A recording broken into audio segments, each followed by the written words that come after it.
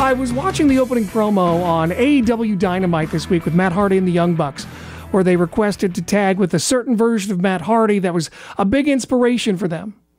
And it hit me. And here's what I tweeted. I said, positive.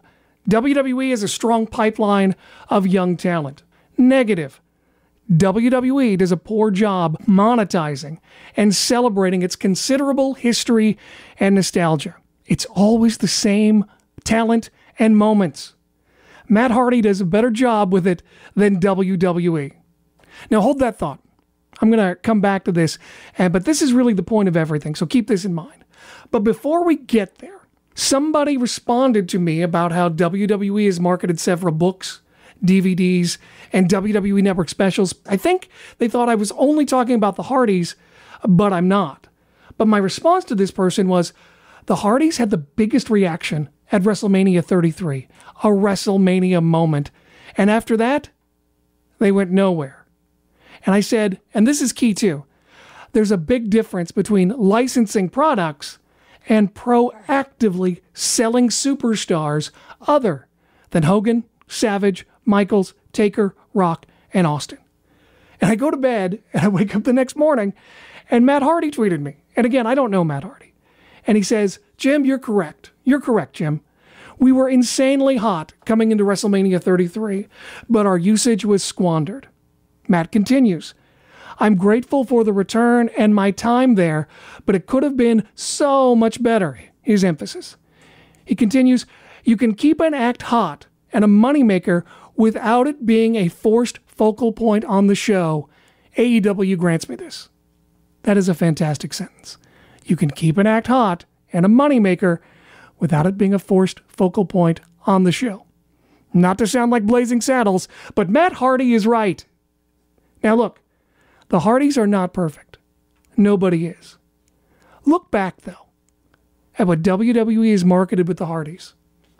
Addiction, infidelity, and risking injury for what they do. Does WWE ever do storylines on Hulk Hogan's infamous comments? No? Why is that? Because there's no money in it. Now compare that to how Matt Hardy presents his personal legacy right now on AEW. He's Damascus. He's a Hardy Boy. He's Matt Fax. He recalls all of the different personas for fans who watched him, for every generation who loved him. It's feel-good moments. Matt Hardy may right now go up and down the card, depending on the situation in AEW, but he's not washed up. The message is, Matt Hardy is still your favorite, he's still Matt Hardy, and he can still go. Sure, he's smarter, but he can still go. And it makes generations of Matt Hardy and Hardy fans feel good about watching him and following him for his career that hasn't always been fun to watch. He had some time on some very shaky ground for a while, and I just want to say, in real life, I'm happy for the person now, that he's a father with a beautiful family, a gorgeous house, and is not a wrestling tragedy when really he could have been. I'm very happy for Matt. And today, Matt Hardy has got more characters than the Big Show has had heel turns. Whether he's from the 2000s or 3,000 years ago, Matt Hardy is playing a new character right now. A new unspoken character that he's never played in WWE.